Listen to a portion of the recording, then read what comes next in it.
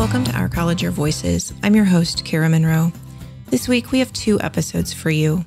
These episodes are the first of our series of conversations with colleagues from around the state about the book So You Want to Talk About Race by Ijeoma Oluo.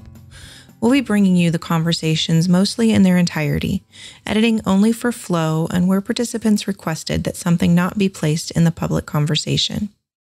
I want to thank everyone who participated in these conversations. These talks are hard, but we must have them if we're going to dismantle systemic racism in our country and in our college. I invite you to think through these conversations with us.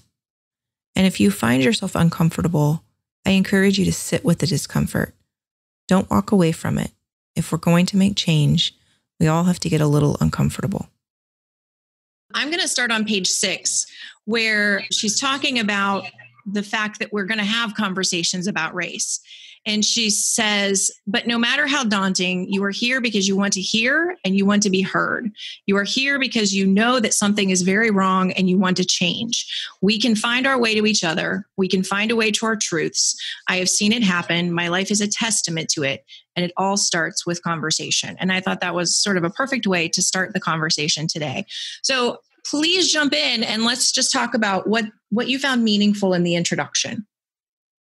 Well, okay. So I was drawn by, I'm trying to find exactly where it was, but where she talked about the melting pot utopia. Mm-hmm. I kind of liked that, we're not really, this is sort of a false metaphor, that we're really not just this melting pot. We're still like it from that, individual, instead of all melting together and becoming the same, we're still individual ingredients that try instead to, touch one another and be equal to one another in that pot. So instead of a melting pot, I guess it's more like vegetable soup, where you can see all the different vegetables.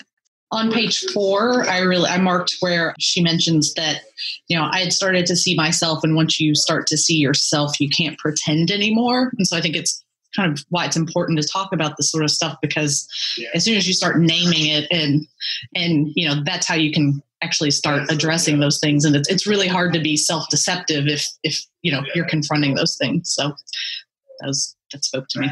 She talks a lot in the chapter and in the chapter and in the book in total about trying to have had these conversations in the past where they've gone badly.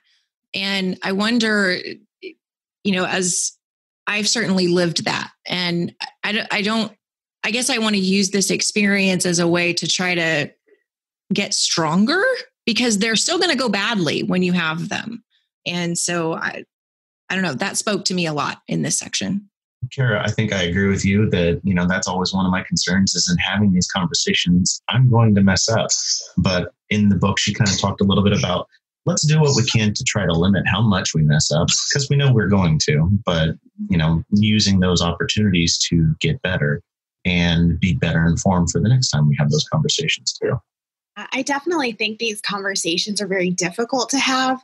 And I've taught like a diversity course at Purdue, and it's very hard, I think, for students to kind of wrestle that there is inequity in our society and that we all have some sort of privilege somehow. And it makes us feel really guilty having these conversations. And I think that's what makes these conversations so hard, is knowing that there's inequity and something's happening, but we don't want it to be that way.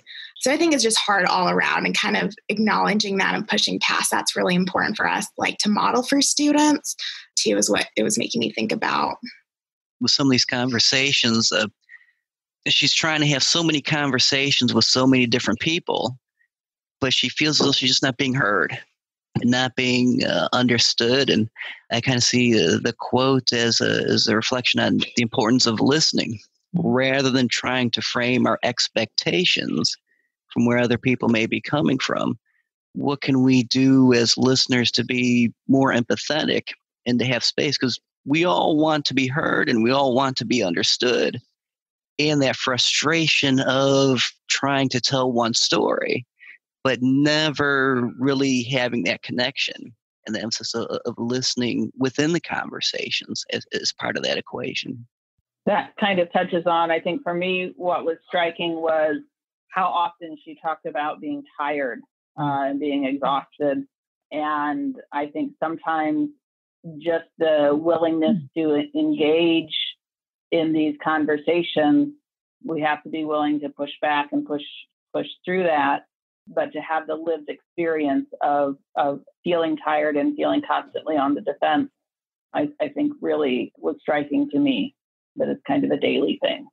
As we think about that I love that line of conversation. As we think about that for our faculty and staff colleagues of color and our students of color, how do we create places and spaces where they can rest and they don't have to feel exhausted and threatened all the time? I've thought a lot about that as I've read the book. I don't have a solution yet, but I acknowledge it's something that we need to make time and space for. I found that whole angle of exhaustion really helpful because I've heard people talk about being exhausted, but personally, I feel excited about the time that we're in. I feel like, we could be making one of those huge paradigm shifts, and that's really exciting. But then reading all of the material on privilege made me realize the reason I'm not exhausted is because of all my privilege. I'm coming to some of this material for the very first time. And so it makes me I'm glad to understand exhaustion now, and it makes me want to be really sensitive to that. This summer, I'm teaching a class called Media and the Law. And so obviously, there are lots of examples at work in the media right now of inequities.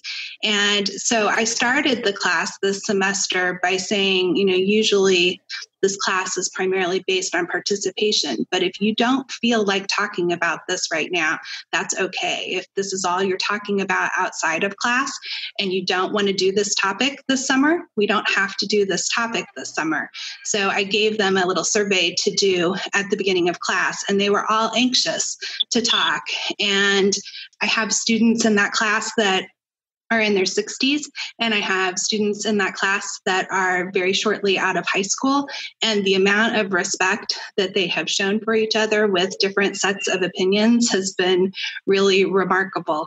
I know that that's probably not always what happens in a classroom, but it's been really wonderful this summer. I love that you gave them that choice. You gave them that agency, Lara, and that's so good to give folks that space to make that choice for themselves. I love that.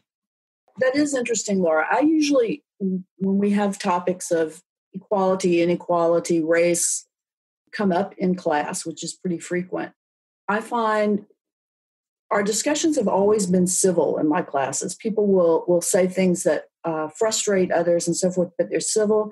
But I end up worrying about the students who seem to withdraw, who are often feel like they don't feel free to share their views. And that troubles me when I'm going in with a group of students to try and get a sense of how to make them feel more comfortable sharing views that they think their classmates or their teacher may not appreciate. Do you put anything about it in the syllabus? Well, I have a statement of civility in class, but it's not so much, and I do frequently on first day, because it's a politics class, we talk about the fact that, we want a diversity of opinions. We talk about John Stuart Mill and the importance of having a diversity of opinions. So it is a ground rule in the class, but I still feel that, and I've had students who come up to me and say they just feel like if they say what they really think, their classmates are going to get angry with them. I think that goes along. I have the paperback, so on page 6, where she says, people find me online messaging platforms and beg me not to make their questions public. People create whole new email accounts so they can email me anonymously. People are afraid of getting these conversations wrong, but they are still trying, and I deeply appreciate that. So I think that space to share for some may need to start as an anonymous setting just so that they can get comfortable with these topics. I know with me, I felt like ever since the Black Lives Matter movement and with George Floyd picking up the momentum, that I feel even more so that I have a responsibility as a white woman to make sure that it's known that I'm trying my hardest to be an ally. I still have a lot of work to do, I'm sure, and there's probably a lot of privilege that I'm unaware of, and maybe, and some implicit bias. But I feel even more of a responsibility to say something if something is said, let's say during Thanksgiving or some other just random daily conversations where someone might slide something in, and it's, to me, I feel like I need to say, wait, you know what? That's not okay. I'm not going to listen to that. And that's wrong. So I feel this book is also opening my eyes to all the privilege that I have, which is good. And I'm definitely going to say something and speak up because it does need to stop. I think to build on that a little bit, Megan, something that really resounded with me just specifically in the introduction is when she's talking about how her white friends don't want to have that conversation. It's a difficult conversation. Is it really their responsibility? And I attended a National Student Leadership and Diversity Conference in New York a few years ago.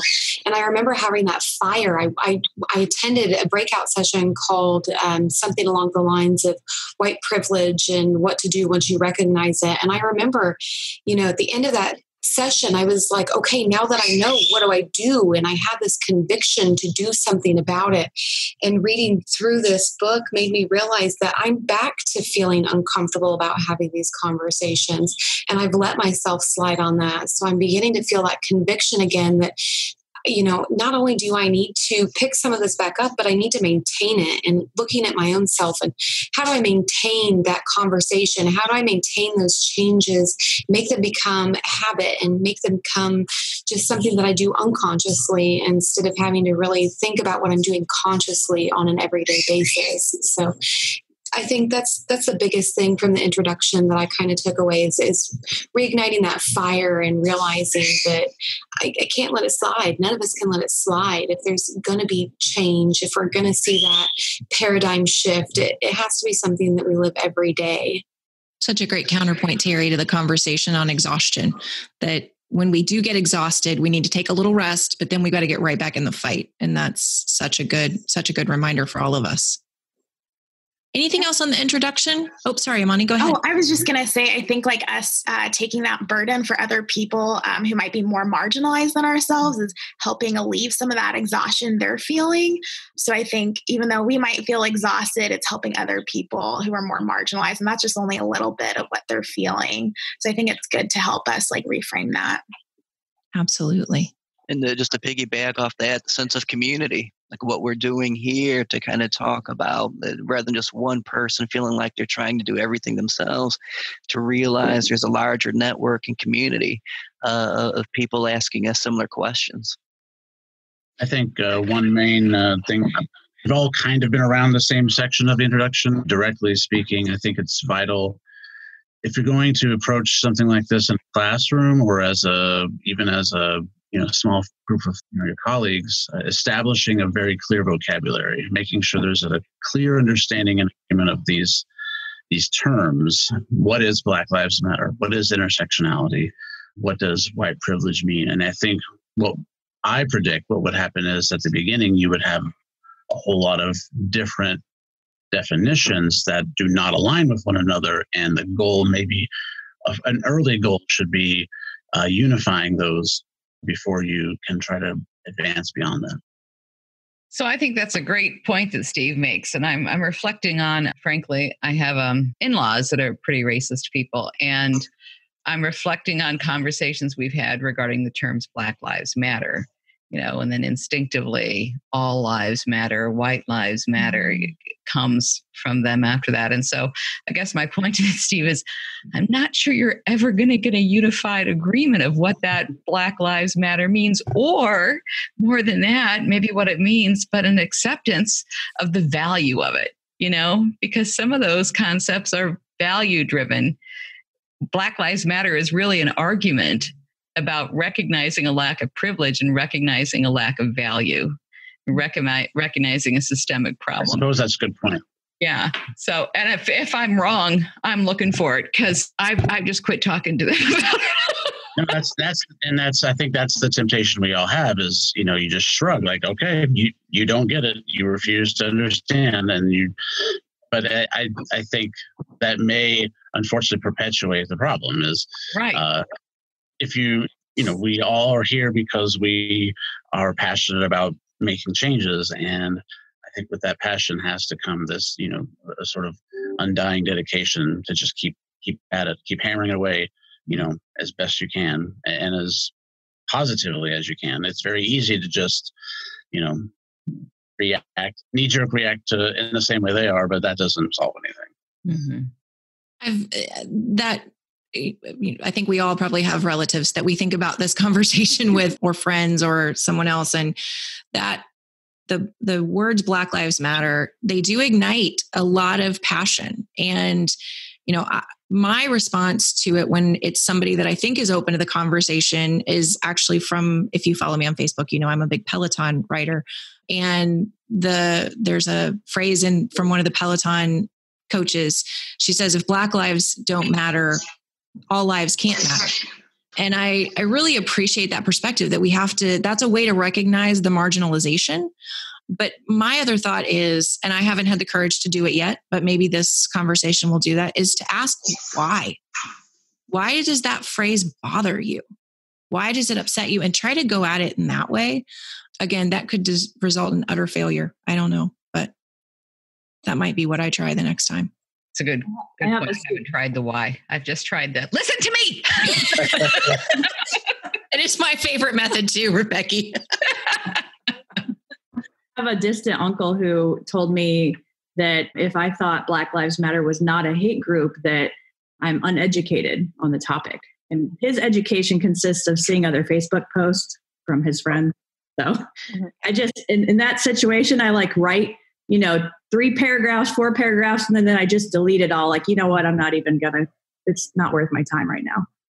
Right. I think that's an interesting sort of element to all this is how, and maybe some of the problems that we're facing as, people who associate with students directly in a classroom or, in other venues, we, unlike Facebook, where you can basically curate your friends list to your liking and not look at what you don't want to look at, we have to maybe reconfigure and go back to being human and understand that people are going to have different opinions and you can't shut them down. You have to be able to be a listener in order to be a contributor.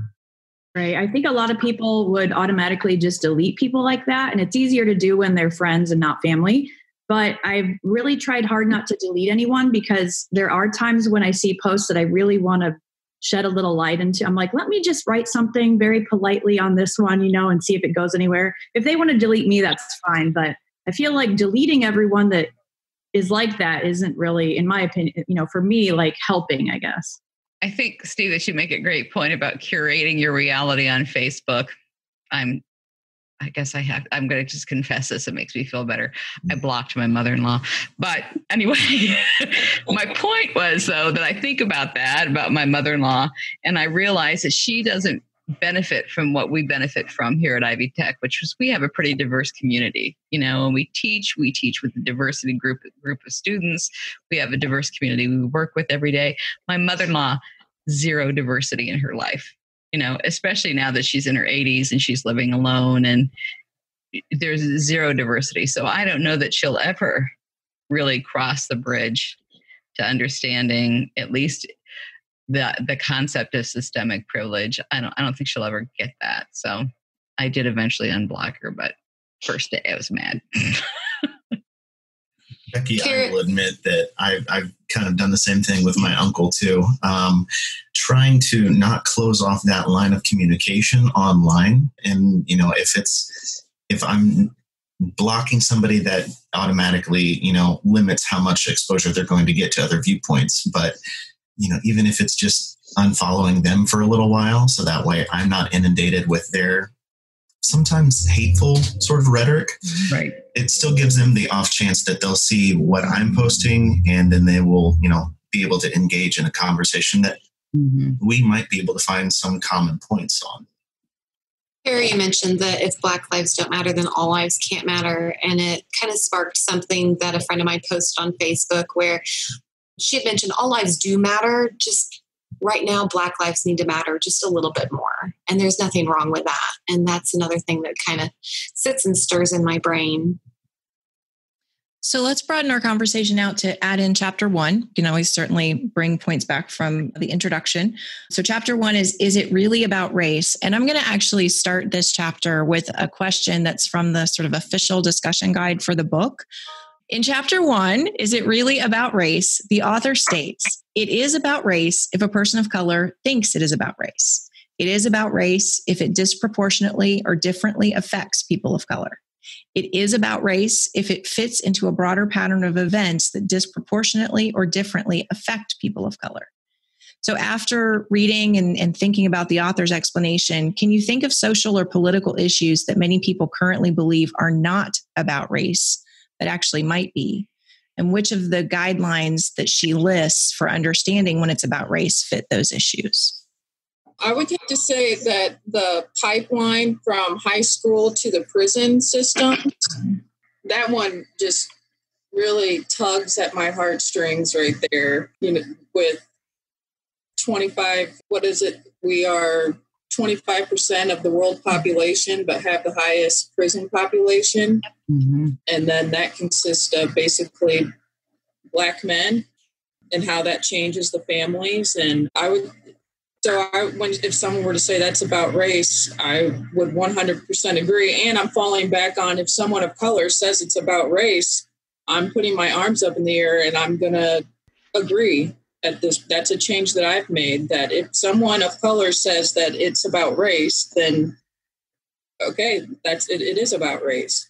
But the pipeline from high school to the prison system really gets me.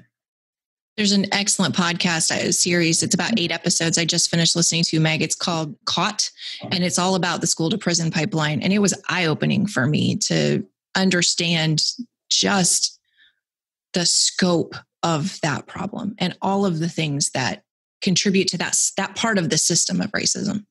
I'll look it up.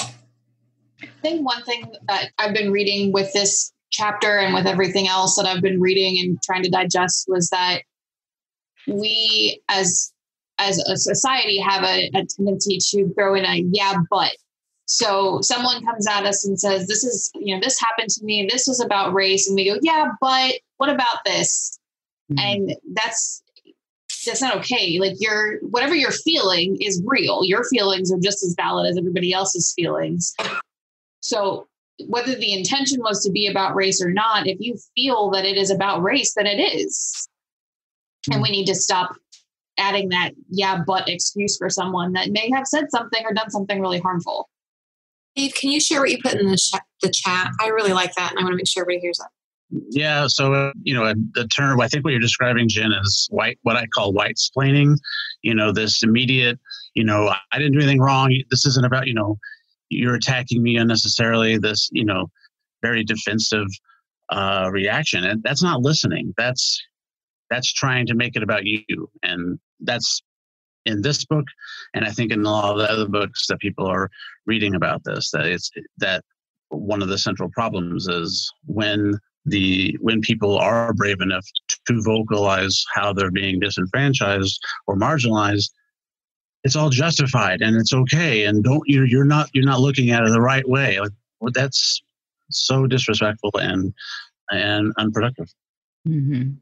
Well, I think that point ties into what I found to be the most striking part of chapter 1, which is her analogy to being in an abusive relationship and the sort of gaslighting effect that kind of white-splaining has, or that, well, but, or this was just one instance, or whatever other kinds of language get used instead of looking at racism as a systemic problem. So, but I found that comparison to being in an abusive relationship, except I think she uses the language of being in an abusive relationship with an entire system and an entire culture. So, which, having been in an abusive relationship with one person, I think, what would that feel like to have that compounded over and over and over again, to live within that larger system as well? So I really like that analogy too. And I thought it'd be really good for like students in a diversity class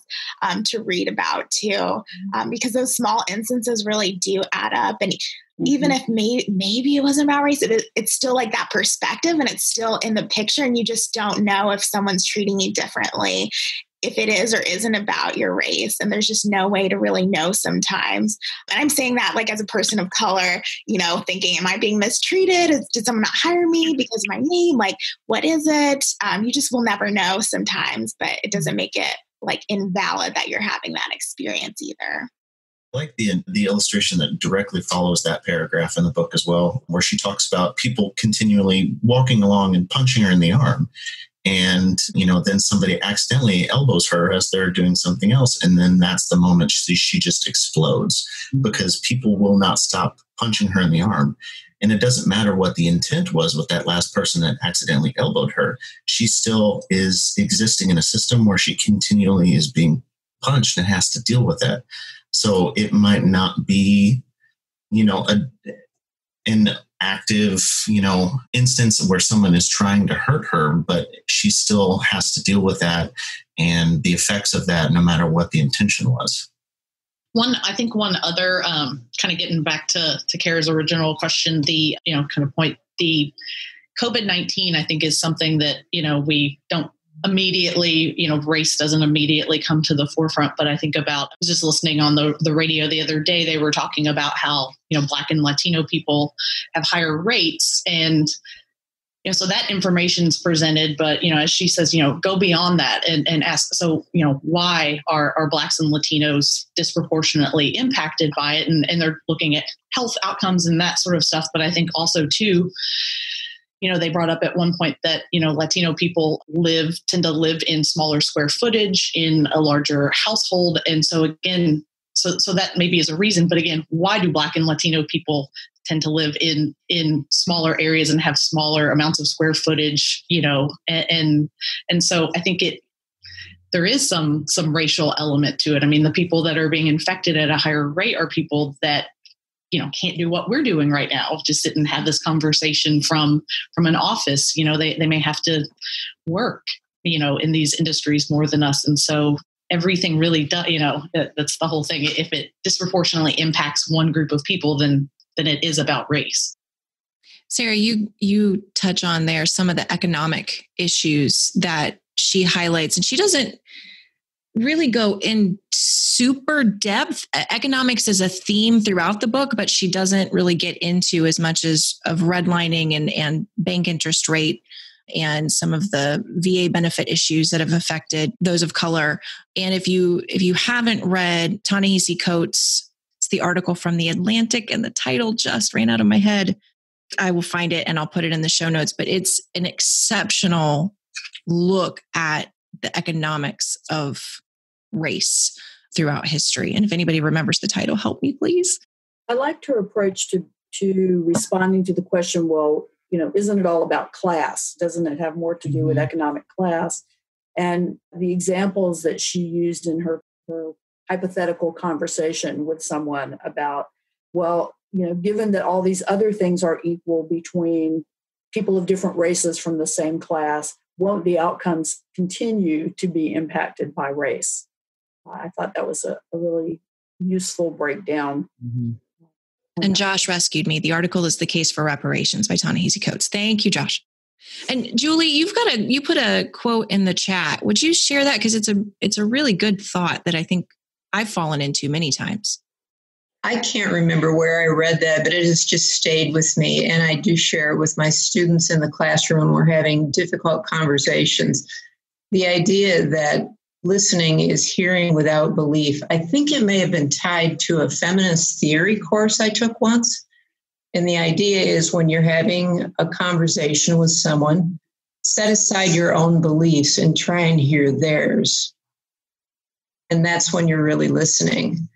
If you're just hearing your own thoughts and skating across the surface of their words, then you're not really listening to them. You're trying to find your own entry point and defend your own point of view. So you just have to completely set your ego on the floor and walk away from it and try and hear their perspective as deeply as you can.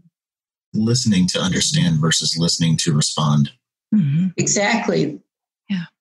Thank you. Well, let's expand and add in chapter 2 here. Chapter 2 is entitled, What is Racism? And this gets to our Word Nerds Unite hashtag we've got going in the chat here. And I'm going to start this chapter on page 26. There's in the hardback version, there's a break in the chapter here, so it's pretty easy to find. It says, probably one of the most telling signs that we have problems talking about race in America is the fact that we can't even agree on what the definition of racism actually is. And I think this group will have a good discussion starting there, but going wherever we want to go. So I never thought about that before until my conversations again with my in-laws. I'm really sorry for going back to that, but because I just assumed everyone knew what racism was. And then in the response to the whole Black Lives Matter conversation, someone in my family said to me, well, Polish lives matter and German lives matter. And I'm like, that has nothing to do with this conversation. Because, you're historically looking at this from your white view and you're thinking of white Polish people and white German people. And the fact that I even have to explain to you what racism is, I was just blown away. So when I read this here, her discussion of can we agree on what racism is, that to me was kind of profound because it's almost like let's agreeing on what the color blue is. It just seems so obvious. And it's astonishing to me that it's not obvious to everyone. And Mandy, you added something in the chat from chapter 1, but I think it really connects well to Becky's point. Do you mind saying that for the rest of the group? Sure. Thanks, Kara. I one of the things that I was really struck by in chapter 1 that I keep thinking about is the notion that race is a social construct, which it is. We know that there's more similarity biologically across racial groups than within racial groups. But at the same time, this is a huge component of the way in which our society works. And she makes this point by saying, we could also make the argument, I think it's very true, that money is a social construct. Mm-hmm. And why the only reason that gold is valuable is because we all agree that gold is valuable. But regardless of whether or not it's a social construct, it's hugely at play with regards to how our lives are shaped. And, sort of the former sociologist and anthropologist in me just loved that so much. And I think it really helps illuminate a lot of the arguments that we're making. And I think the notion of, the all lives matter argument, I'm kind of going off on a tangent here, but I had a conversation with one of my students a couple of weeks ago, and we talked about an analogy that he shared or someone shared with him. It's like, if you go to the hospital with a broken rib, and the doctor says, it's great that you have a broken rib and I'm going to take a look at this, but let's really focus on all your bones. Well, not all of my bones are broken. This isn't, sure, Polish lives matter. No one is saying that they don't, but there are lives that are constantly under threat of sort of state-sanctioned erasure right now. And we really need to place the focus there. I mean, saying Black Lives Matter is not saying all lives don't matter. So, yeah, thanks, Kara, for indulging me there. Yeah.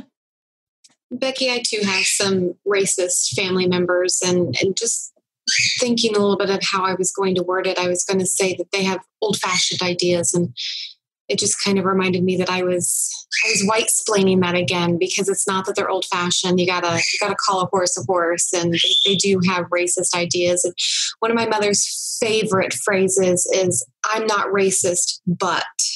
Oh. And inevitably, the next thing coming out of her mouth is going to be racist or homophobic, or just it's going to have some sort of negative connotation. And for a long time, I viewed that as old fashioned, but I felt like I knew what racism was. And I think defining racism and making sure that you're not just brushing the surface of it is really important in our day and age, because, explaining it as, something that creates inequality within races is one way to put it. But you also, when we start digging into these conversations and we're looking at, economics, and we're looking at education and all of those different pieces, it goes so much deeper. I just think it's really important to make sure that we're acknowledging that in our time. Mm-hmm. Thank you. One of the things I underlined in this chapter on page 29, when she compares it to cancer, saying that, you're just fighting the symptoms of cancer instead of the whole cancerous system or whatever. And that totally I was like, oh my gosh, like little light bulb moment. I was like, this is so true. It's not really about trying to get my racist family member to love people of color. It's really the reason why he doesn't is because of the systemic racism. And maybe I need to put more of my energy into that than just these individuals. But really like how she talked about if you want to call out racism, instead of just saying, hey, that was racist, just adding how that impacts the system on a systems level and how that's unhelpful. And I think I thought, oh, wow, this is a very good, direct, objective way to interject microaggressions in the classroom.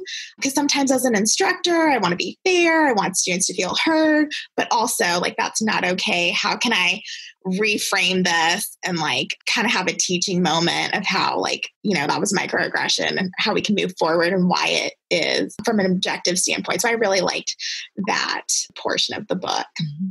I really liked that portion too. I listened to it on audiobook, and as soon as I finished that, I hit pause and I texted my friend about it, because what I really liked there was that she offered not just a critique of how we talk, but she sort of offered a script for how to talk about it.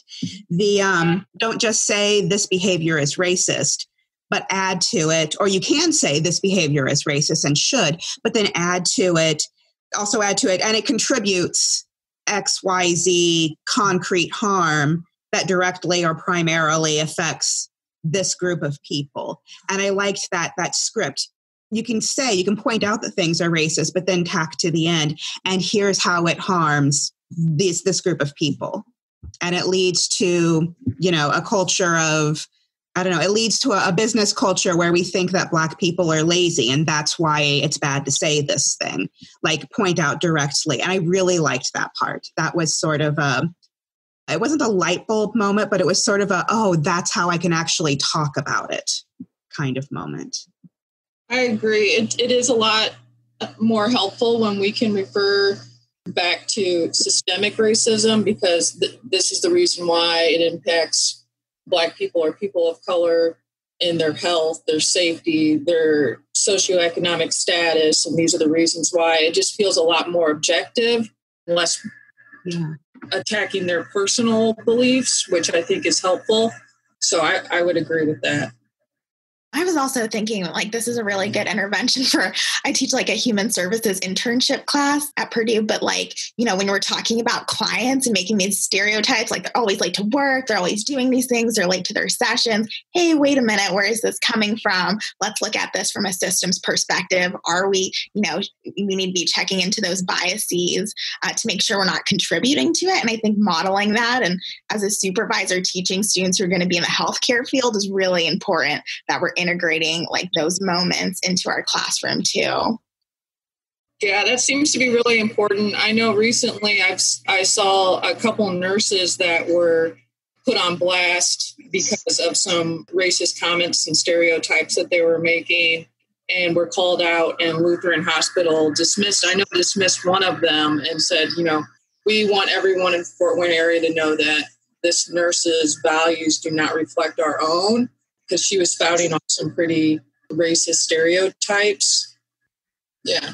I don't know if anyone else saw that, but it was... I remember that one. The video was awful. It was just, Just makes me think where are they getting their training? And I think in a lot of training programs in the healthcare field, we want to give them direct skills, but diversity is such a big piece of that we need to make sure we're also giving them tools and making sure they know that that's important too. Because I feel diversity just kind of gets swept off. It doesn't matter. It's the last thing on the list or just one chapter we cover. So I think as instructors, just being sure that we're doing that in the classroom, especially for, professions where they're going to work in the field with communities. That's my husband is a nurse. And when he watched that video Meg's talking about, he was like, where did she go to school? I can't believe she finished her program and graduated with that mindset to be a nurse, help people. Yeah. And don't you think that speaks to there's part of this notion that we can train away racism, that we can give them behaviors or have them follow these certain specific directions. But fundamentally, when somebody is angry and there's this emotional response, we default to fundamentally who we are. And I'm not even sure that you can reach inside and change that racism that's at the heart of their real world view and their sense of power in their lives. So I completely agree that there has to be more than just training. There has to be, this is just not okay. You can't work here and publish this in some way. And I don't care if it's on Facebook and it's your own personal whatever. There's no argument for that. It's just fundamentally wrong. And I think it'll take a long time for us as a culture to shift to that. Mm-hmm. I just question, to your point of where did she go to school? Well, I'm not even sure that you can educate away. Like I keep thinking of my in-laws. I don't think you can educate away that racism. My one brother-in-law is a really educated guy. He's actually a nurse. I think sometimes the efforts are counterproductive because they increase people's defensiveness. Right. So these kinds of conversations really have to somehow acknowledge those feelings as well in order to overcome them. Mm-hmm. It's the defensiveness, I think, is a big part of the issue. Right. Defensiveness is so tough, and especially, trying to lay in the groundwork and the foundation for the dialogue and for the conversation within the classroom. Often on the first day of class, I'll ask the students to look around and say, does anybody know anybody else? And maybe you get like one or two hands pop up, but say, wait a second, we are a group of total strangers coming together to ask questions of life and society around us. We're going to have to find a way to build a foundation of how to communicate with each other. We all have different knowledge systems, different beliefs.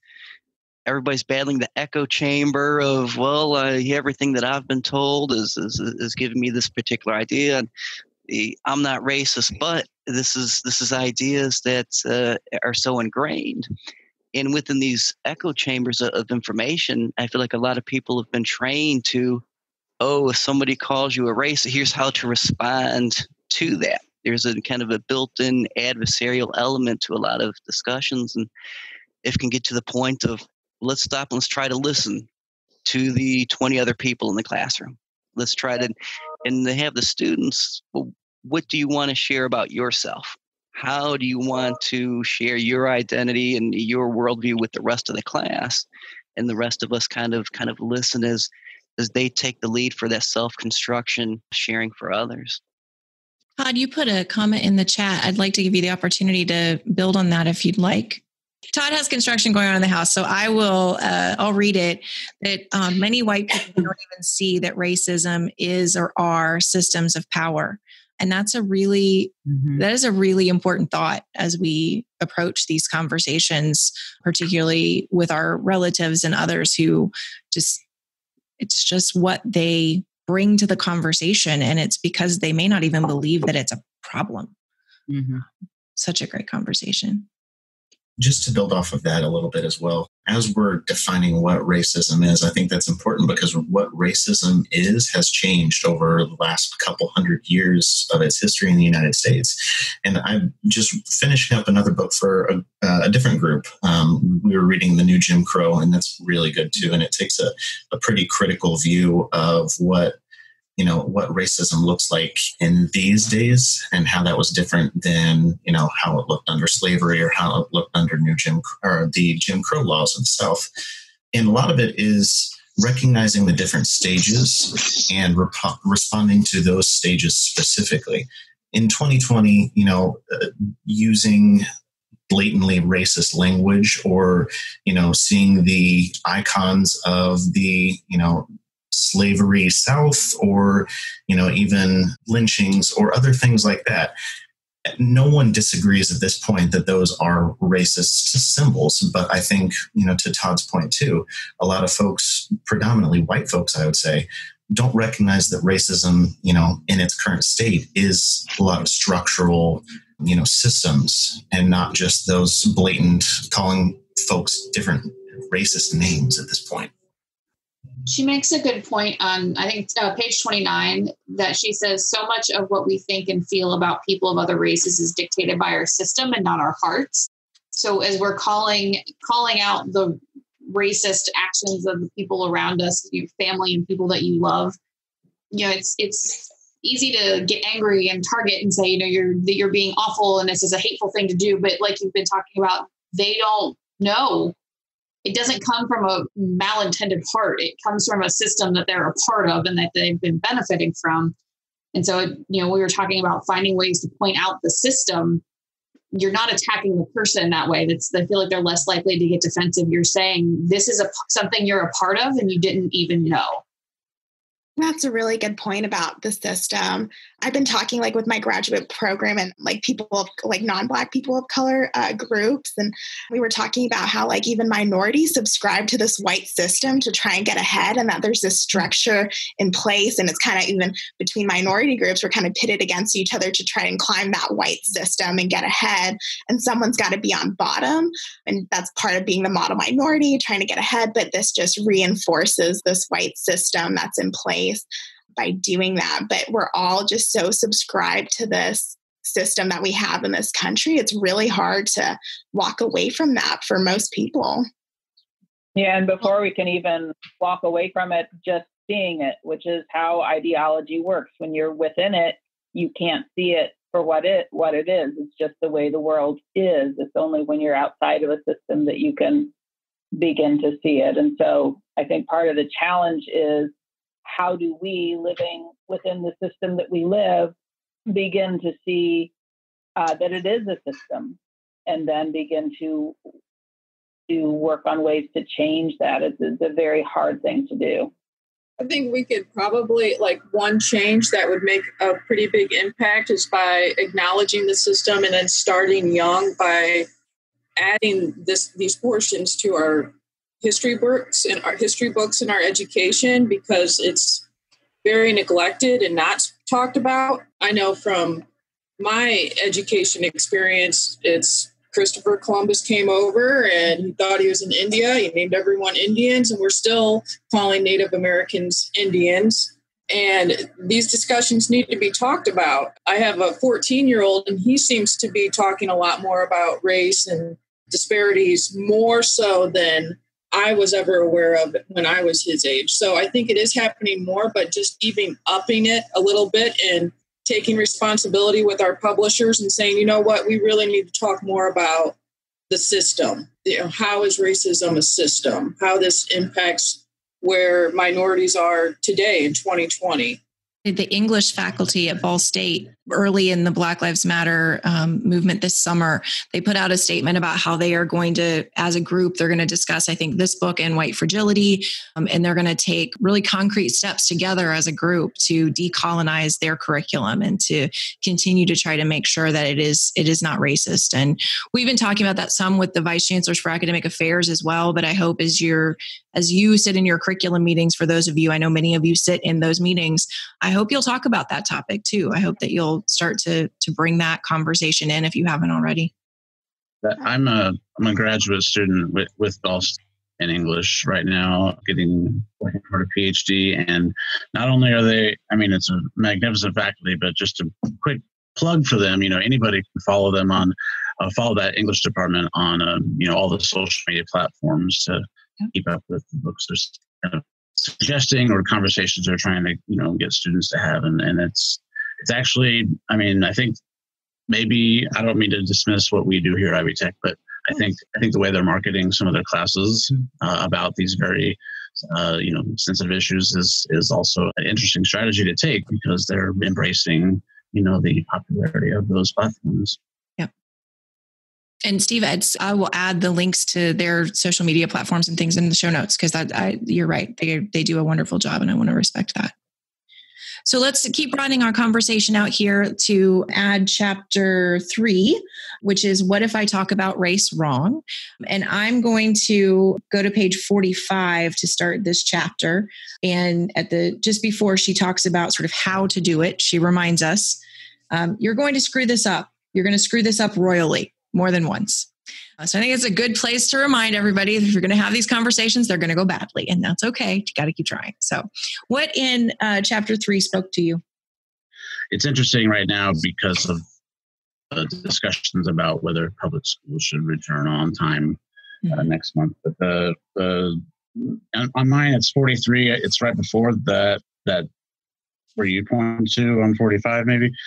But this is just a little, in a way, it's like maybe it's an unconscious microaggression, if that's a thing, to schedule these parent-teacher conferences during the day, which is, of course, the teacher's work day, convenient for them, and either just being completely oblivious or almost unwilling. And that's not fair, but making it harder for the parents of the kids who or in that class, right? So this is a great example of how many people's everyday activities, it's when you just allow yourself to step back and see how it's perceived by others and try to examine the sort of ramifications or what it looks like, the implications, then easier to maybe to understand why these feelings of being attacked through racism exist. Mm-hmm. That's one of the ideas that I know, and Teresa and I have been co-teachers together in Muncie, and we've talked about is the students' perception of parents, especially for those who are going into the education field. And there's this idea that if they're not there, they're not participating, they're not in the classroom, they don't care, they're lazy, and trying to share, well, have you thought about this? What if they're working a third shift job and, this is their time when they're sleeping and they can't come? Or what if this is their work shift and it doesn't work for them? How do you work to make the parents a part of it and make them partners? And I've also kind of looked at that. I'm working on my dissertation as well at Ball State in adult community and higher ed, and I'm focusing within that in early childhood education and what are those barriers to family involvement, and trying to have students and have the community take a look at this from a different perspective of not viewing parents and families, and especially parents of color who want to be involved but either don't know how or we're not giving them the opportunity. Here, I was typing a comment in the chat, but I'll say it. I was a K-12 educator for the early part of my career, and that was a belief I had. If the parents weren't in the classroom, they didn't care. And at the time, as a 22, 23-year-old, I had no concept that it was racist. I know it now, and I would approach it completely differently now, and I try to approach it differently in my work at Ivy Tech, but absolutely had that belief early on in my career. So I love your approach to try to think about how we as educators break down those barriers now to give people the opportunity to be involved in a way that works for them. We've had a few folks share some things in the chat, like the Tulsa massacre that a lot of us just learned about. The Watchmen show on HBO is a really interesting way to learn more about that in a fictional way, and then to cause you to dive into it in a nonfiction way, hopefully as well. I'm going to add in chapter 4 just in the interest of time, and we'll kind of continue our conversation here. So chapter 4 is called "Why Am I Always Being Told to Check My Privilege?" And there is an interesting part on page 63 in my notes where she talks about the threat of privilege. And this sort of brings our conversation full circle. And I apologize, I don't remember who started with this. I think it was Becky. That the concept of privilege violates everything we've been told about fairness and everything we've been told about the American dream of hard work paying off and good things happening to good people. She goes on a little bit later in that paragraph to say the concept of privilege makes the world seem less safe. And I thought that was a really good way to lay out privilege in a way that maybe reduces the threat of it a little bit. Well, to loop this back into chapter 3, this is where my hard conversations get derailed. Trying to talk about privilege with my family, it often shifts to there were times that I wasn't privileged. But having the challenge is to define that this isn't necessarily economic privilege. There's difference between your white privilege and your lack of economic privilege. Those are different things. And that's a hard thing for folks to get their heads around. You know, as a real life example, my mom was raised by a single parent, you know, in the 70s. And so there was a lot of things that she didn't have. And she looks at her own life and sees that she was not privileged and she did work hard for what she has. And so when if we're trying to challenge that view that you have an innate privilege, it's very hard for her to see that she has that because she knows what she fought for and did. And I can't discard that either. That's very real. But, you know, trying to explain that your privilege or lack of privilege is different because you're not Black, that's a hard barrier to break down. She makes such a good point about privilege not lessening the amount of work that you did to get to a specific place in life. Like I'm at a point where I generally have economic privilege now in my life. I can buy the things I need without too much stress. And it doesn't mean I didn't work for it, but it was easier for me because my skin is white. Well, I mean, even for somebody like me at the end of this chapter, I literally listed all of my places of privilege, but at the bottom and looking at all of it, my main one has been access because my father was an undocumented Mexican farm worker. I grew up in a foster home in Kentucky.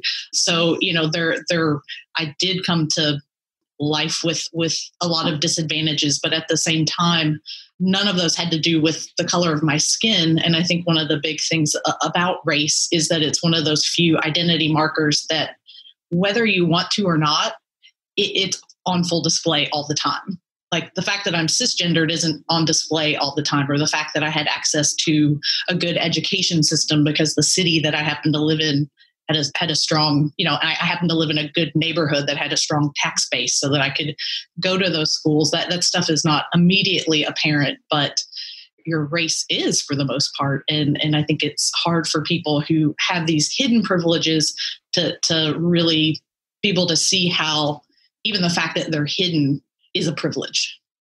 I think someone brought it up earlier, but like the whole privilege and how it intersects with like class and like maybe being low social class or having a low SES status. I think it can be really hard to like come around and like acknowledge the difference between, you know, racism and not having privilege, and you have some privileges and not others.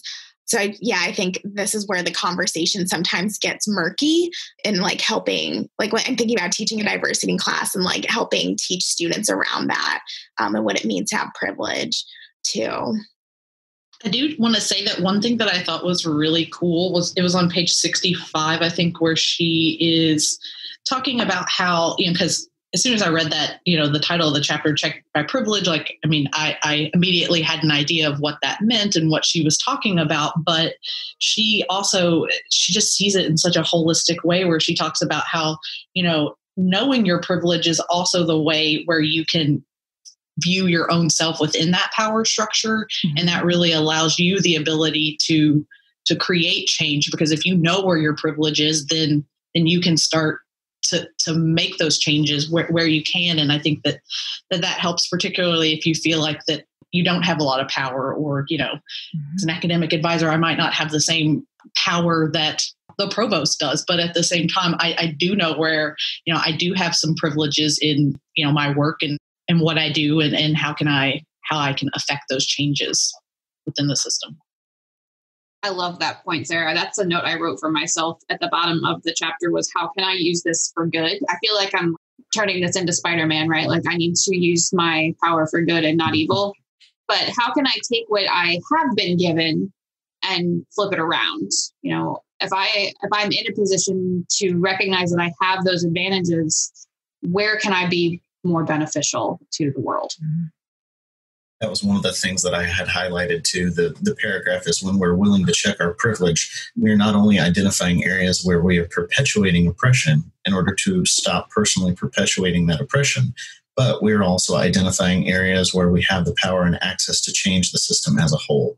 And I think we're starting to get to some of the takeaways that I was really hoping to get out of the book and out of these discussions is, I have started really reflecting on some of the areas where I do have privilege. And now I'm really wanting to know how I can use that privilege and empower other voices or, help change things for the better. I don't know if this will apply to anyone, but one thing, and this is admittedly very embarrassing to admit, one thing this chapter, made me remember is how, I'm not going to waste your time with the exact specifics, but I've basically been accused of a crime I didn't commit at ages like 8 and 13. And I still remember them. I'm not going to reveal my age, but a lot longer in life. I remember those two events. And I bring that up because it made me realize that those were jarring events for me. Those were damning, staples of my childhood, like that, like how I felt being accused of something I know I didn't do, and having or feeling powerless to defend myself. And then obviously what I realize is that there are people who have had that regularly. It is literally part of their life. I think it's in that, is it The Hate U Give movie where the parents are teaching the children what to do if they're pulled over or something? I watched the part of the movie, read the book. Anyway, the whole point is that's become a part of their childhood, a regular part of their childhood. And it really opened my eyes to truly white privilege. Hearing Steve talk about his childhood reminded me that when I was 8, my grandfather accused me of cheating at cards. And it was deeply upsetting to me. And it's still probably, of all the memories I have of my grandfather, that single memory is the most vivid. And imagine a whole lifetime of being misperceived. Mm-hmm. Yeah. Thank you for sharing that, Steve. Yeah. And Amani reminded us of a movie in the book, which is also excellent, Just Mercy, which is truly the worst situation of where that happens to us in this country. All right. I will go ahead and draw the conversation to a close for today. Thank you all so much for spending the morning with me. And I know I'll see most of you, if not all of you, again in another conversation here in a week or so. So keep reading if you're not done yet, and we'll talk to you soon. Thank you again for joining in on this episode of Our College, Your Voices. I want to again thank the members of today's panel. I won't list them all for you, but it takes a tremendous amount of bravery to have a conversation like this. So thank you again to everyone who was on the show. As you know, every one of our episodes ends with a call to action. And if you heard something in today's episode that made you a bit uncomfortable, I just ask you to find a colleague that you trust and have a conversation with them about it. Again, conversation is the first step. We have to move to action, but at least start the conversation. Thanks again for listening. I'm your host, Kara Monroe. You can connect with me on Twitter at KNM Tweets. You can reach us by email at ourcollegeyourvoices@ivytech.edu. Leave us a voicemail at 317-572-5049. Don't forget, if you're an Ivy Tech faculty or staff member, you can always join our Microsoft Teams listener community. Our website is ivytech.edu/podcast. Production assistance for this and every episode provided by Becky Campbell, Sarah Ferguson, and the Ivy Tech Community College marketing team. Our podcast concept is by Matthew Pittman. Theme music and post-production services are provided by Jen Eads at the Brassy Broadcasting Company. We'll talk to you next time on Our College, Your Voices.